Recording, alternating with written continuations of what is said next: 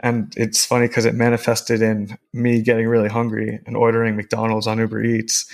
And then 5 minutes later being like, man, Uber Eats, McDonald's sounds like a great idea right now. And then like an hour later or 30 minutes, I don't remember, I got 2 different orders of McDonald's show up at my door. So it's like, you just gotta be careful even with the relatively common mixes. This podcast is for educational and entertainment purposes only. Our goal is to educate and inform others about the realities of substance use in an engaging and entertaining format. We share these experiences so you can experience them without trying them yourself. By listening to this podcast, you agree not to attempt to recreate anything found in this episode or in any of our other content. We are not confessing to any acts stated in this podcast. The content in this episode should not be treated as factual or real in any way. Magic mushrooms might be able to cure addiction. For people suffering with severe PTSD, the benefit of talk therapy could be greatly improved with an unlikely drug, MDMA, popularly known as ecstasy. Could a drug stop suicidal thoughts in hours? Well, there is a drug. It's called ketamine. It's an anesthetic, also used illicitly as a club drug, and it's now being used by some doctors who have patients in a serious suicidal state. This Tuesday, voters in Colorado will decide on whether to decriminalize psychedelic mushrooms. They're illegal almost everywhere, but their apparent health benefits have put them on the ballot. You're listening to Modern Day Hippie, the podcast about doing drugs in a responsible, fun, and safe way to improve your life. We're your hosts, Yuki and Reggie, and we hope you enjoy the show. What's up, guys? Welcome to episode number 1 of Modern Day Hippie, where we're going to be covering the 10 commandments of drug use.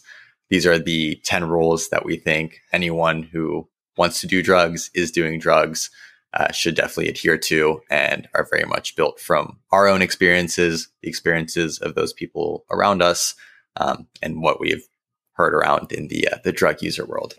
So we'll go ahead. We'll dive right in with some heavy hitters here. So first and foremost, number 1 is to test your drugs. I know this one doesn't sound very sexy. It's not probably what you want to hear, but we do heavily support doing drugs in a safe and controlled manner here. And you always want to make sure that you know what is actually into these substances that you're putting into your body. There are quite a few accessible drug test kits that you can buy online. Personal favorite of mine is through dancesafe.org. They send you test kits for various types of drugs, depending on what you want to do, in totally indiscriminate packaging. So you don't have to worry about your neighbors or your parents being all sus about what you're doing. And they have different compounds that allow you to easily test different drugs that you're doing for common substances that they're cut with, or things that could harm you beyond the intended usage and consequences of a drug. And that's not a company that we're sponsored by or anything. We just think that they have a good product. Exactly. Maybe in the future, but not quite yet. All right. And I'll let Reggie take it up with number 2. So the second commandment of drug use is that drugs are borrowing time from the future. Now, this is something that I was actually told by a therapist in college, and it really stuck with me because the more I thought about it, the more it made sense. For example, if you take Adderall, you're going to be really productive for like 4 hours or whatever, but then you're going to crash. And you're really just borrowing that productivity from the time that you're going to crash in the future. And it's the same thing with alcohol, right? Like you're drinking, you have a great time, you're drunk, and then the next day you're hungover. You really just borrowed that from the future.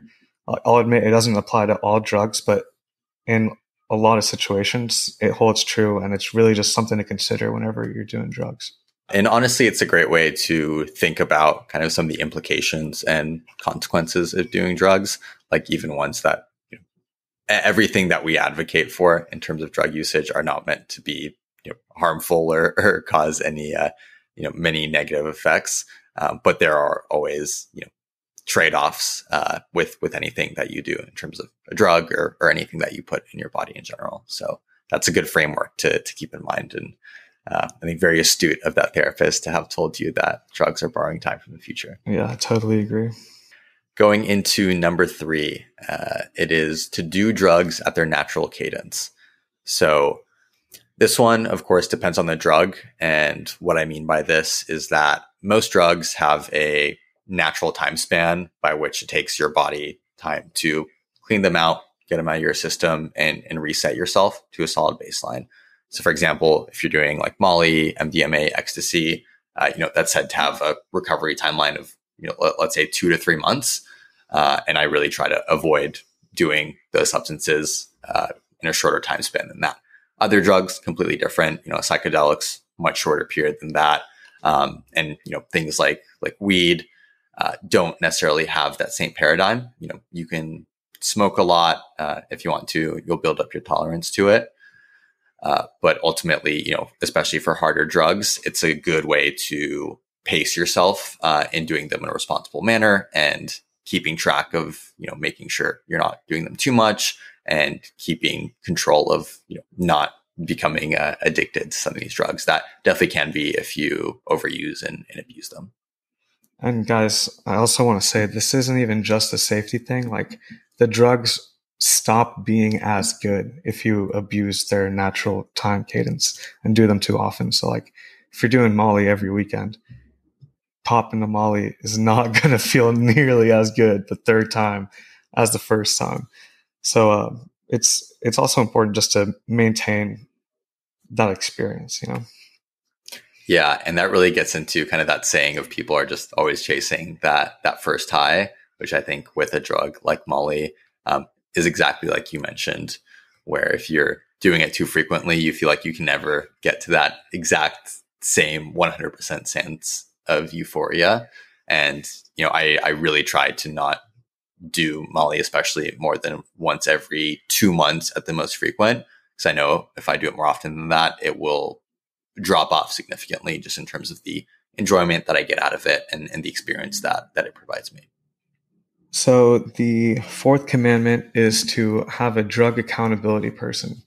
Now, I think this is especially important whenever it comes to psychedelics, because especially if it's your first time, because a lot of people react in ways that are just unpredictable. And you definitely just want a sober person around you who can kind of maintain a sense of reality and just kind of, drive you somewhere if you need to be driven, or, help you out with like even your basic needs, depending on how hard you're tripping or how many drugs you're taking, really.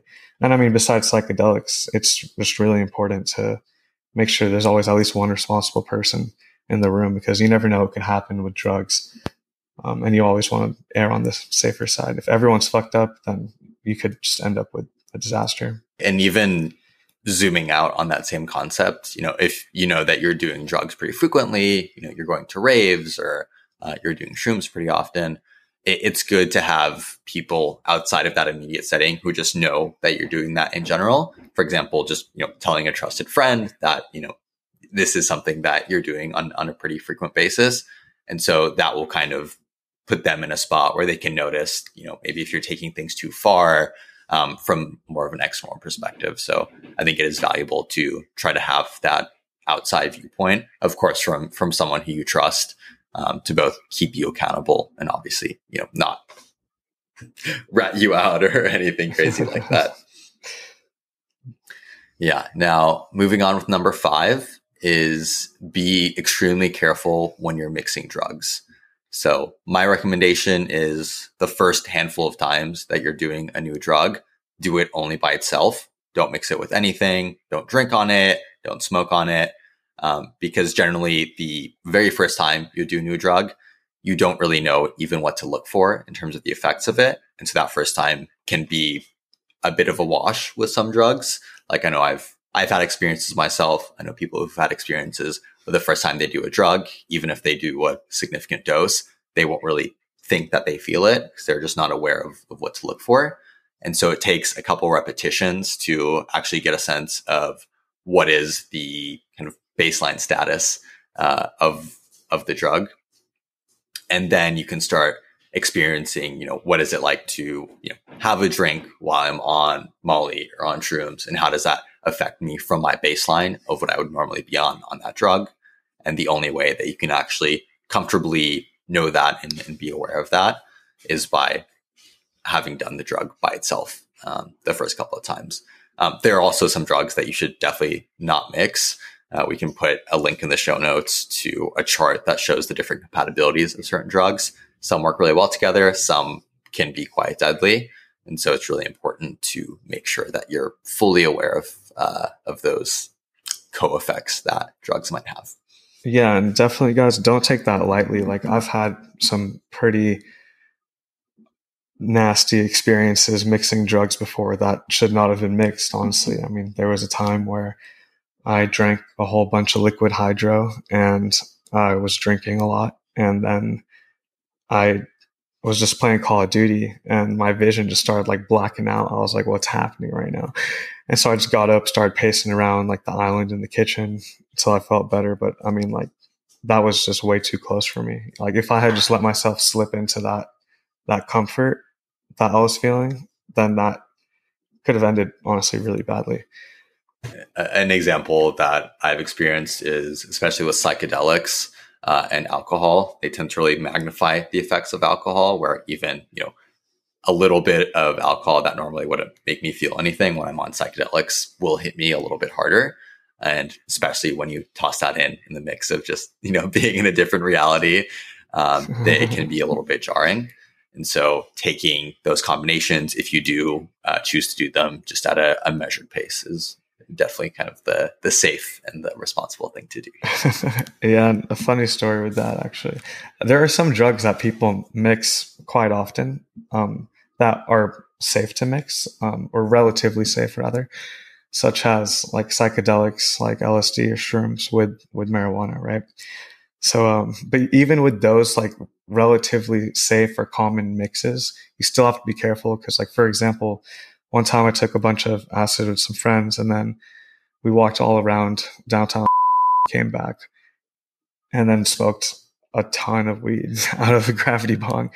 And I smoked so much weed that my short-term memory was just getting shot. But instead of just passing out like I normally would by smoking too much, the LSD just kept me up. So I was just saying things and forgetting that I was saying or doing them.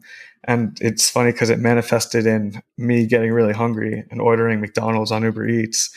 And then 5 minutes later being like, man, Uber Eats McDonald's sounds like a great idea right now.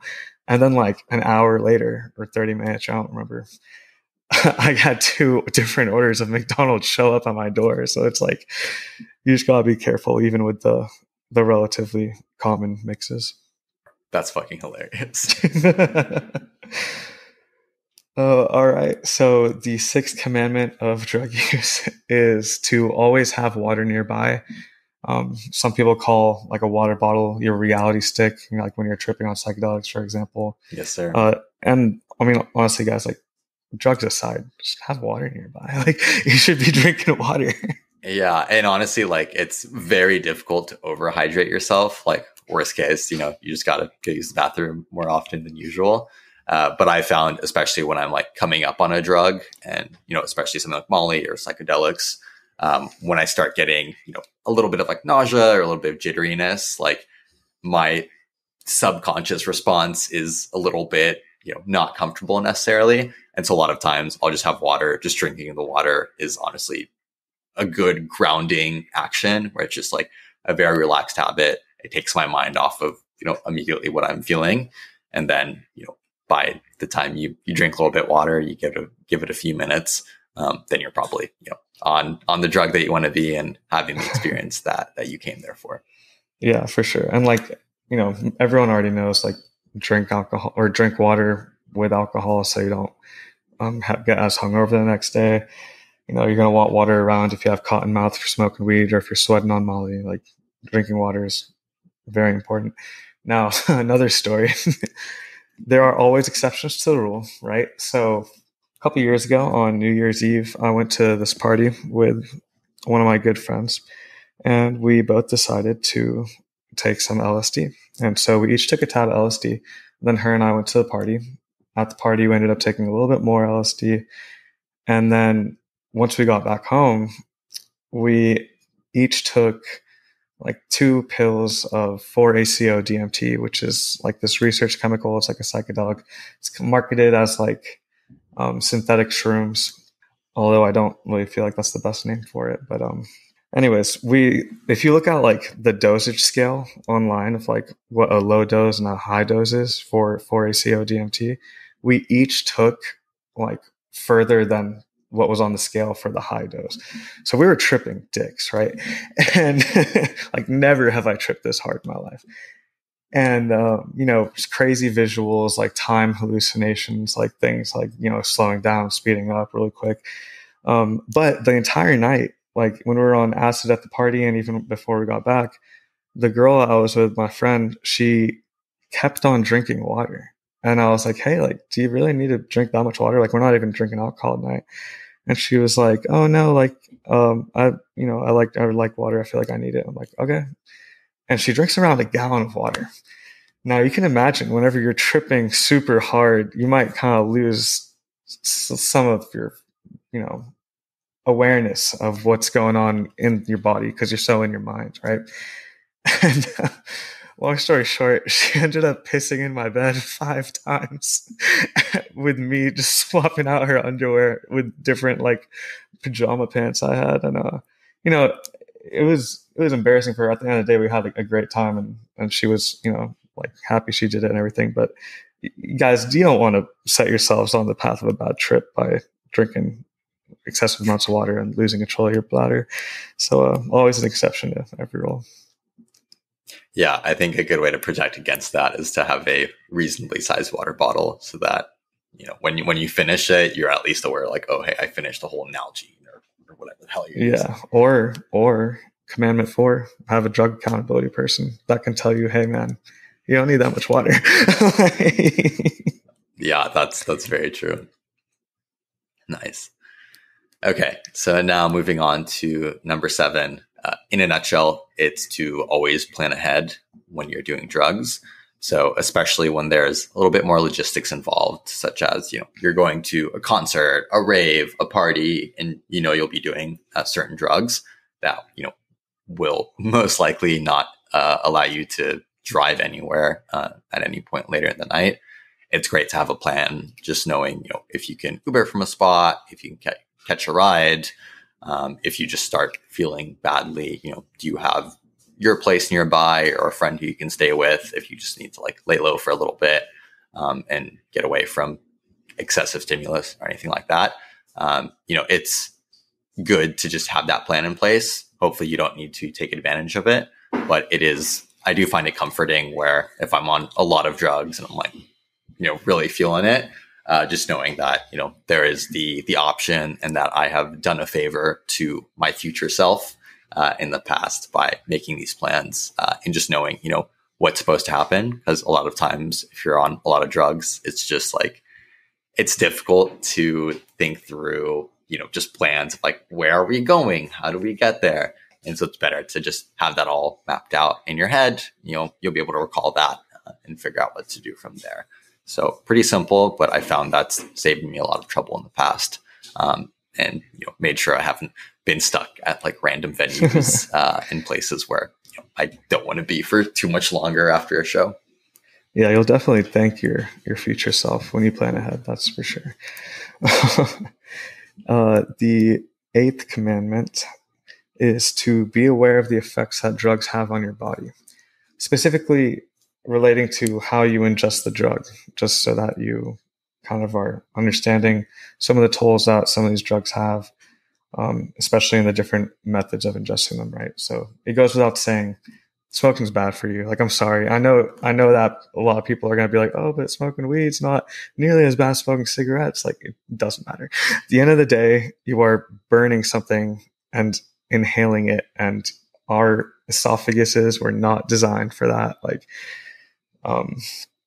there's just so many different effects that like smoking can have on the body that we don't have enough time here, honestly, to get into. But just do a little bit of research on that, and you'll then be more aware of the way, ingesting things, especially like when it comes to something like smoking. If you're taking dabs, it's going to have a lot harsher of a hit to your throat versus if you're just like using a vaporizer or something, right? And it's not just smoking, different nose drugs. Yeah, so, I think especially with when you're snorting things, if you're doing that too much, like, I know that can fuck up your septum and your nostrils. So yeah, just be aware of that. A lot of those consequences don't come unless you're really heavily using some of these drugs, which hopefully you're not. But like I said earlier, there are trade-offs to everything, and it's just good to be aware and conscientious of those so that you fully know what you're getting yourself into, both the pros and cons. Yeah, definitely. And it'll also help you monitor the cadence that you're doing these drugs at, right? You don't want to be drinking alcohol every day. You're going to like really screw up your liver. You don't want to be injecting things into yourself too often, or honestly, in our opinions, ever. Not at all. Yeah. Those are drugs beyond recreational the scope of what we talk about here. Exactly. There is no recreational drug that requires you to inject something into yourself. That's just playing a dangerous game that you don't want to play. Yeah, agreed. That brings us into the home stretch. So with number 9, it's going off of the last point a little bit, just to don't consistently do drugs alone. So in my opinion, most drugs are more enjoyable and almost meant to be experienced as a social experience, and to be done with friends or a significant other or a group. And I think sticking to that mindset is also really helpful in making sure that you don't cross the threshold from recreational usage where you're having fun and you're getting a lot out of these experiences into, what can actually be an addiction with a lot of these drugs. That's something that takes a lot of awareness to avoid, and just keeping tabs on yourself. And so a big one for me is I'll never rail a line of Coke or anything on my own. Honestly, I won't even have access to it day to day. It's more if I want it for a one-off event or for a group for, a weekend of partying or something like that. That's when, in my brain, I can be like, okay, this makes more sense for me to do. It's been a couple of weeks or longer than that. I'm with the group. And so it's not also, all on me to do a gram of Coke by myself. I have people also, to share it with. And the people who you're having your life experiences with are most of the fun, honestly. So yeah, 100%. That's key. Yeah. And of course, some of these drugs, specifically, in my opinion, psychedelics can be used as tools by yourself, right? So for example, I took a tab of acid whenever my ex-girlfriend and I broke up, and I spent hours just mapping out all of our memories, the good, the bad, and then just kind of condensing everything into a few life lessons that helped me gain amazing closure. But even when I was doing that, I still had a trip sitter, right? An accountability person. They weren't watching over me the whole time. They don't necessarily have to, since I was experienced with acid at the time, but they are there and they're within earshot of me, right? So still trying to keep it safe. And honestly, there are a few drugs, in my opinion, that really warrant doing by themselves. Most of them are recreational and social drugs that should be used with others, in my opinion. And then the 10th and final commandment is to always do your research before you do a new drug. Far and away, the two best sources for doing this research and getting actual real stories and facts from the source is Erowid and Reddit. So Erowid is a specific forum for people to talk about doing all kinds of drugs. So there's pages within it for any kind of substance that you could imagine. And people will talk about their stories, their experiences, pros and cons. And that's a really great area to get primary source material from people who've done the drugs. Granted, it is the internet, so you can never be 100% sure of what you read. But having prowled Erowid quite a good amount, it has been very much in line with a lot of the drugs that I've done, and has honestly been a super helpful guide for me in doing different substances. That's EROWID for y'all listening. And then Reddit, definitely more common website, but there are some subreddits dedicated to specific drugs. So for psychedelics, for Molly and MDMA, there are specific subreddits where you can probably read some of the top posts in the subreddits, read about people's stories, and get kind of similar insights to Erowid. So usually I like to cross-check both websites on their respective pages for those drugs. And that will usually give me a good representative overview before I'm doing a new substance, or if I'm maybe, upping my dosage significantly of a psychedelic, for example, that I haven't done before. Awesome. And that's all 10 of the commandments of drug use. Thank you guys so much for listening. We really fucking appreciate y'all. If you want to show us some love, it would actually mean the world to us. If you're listening on YouTube, drop the video a like and the channel a subscription. And if you're listening on a podcast, just leave us a quick rating. These few seconds of your time go a really long way in helping us out. If you want to hit us up with questions, episode ideas, or anything else, you can reach us on Twitter at mdhpod or email us at mdhpod@gmail.com. Finally, we're just getting started with the pod, and our promise to you is to make every episode at least 1% better than the last. We'll catch you next week.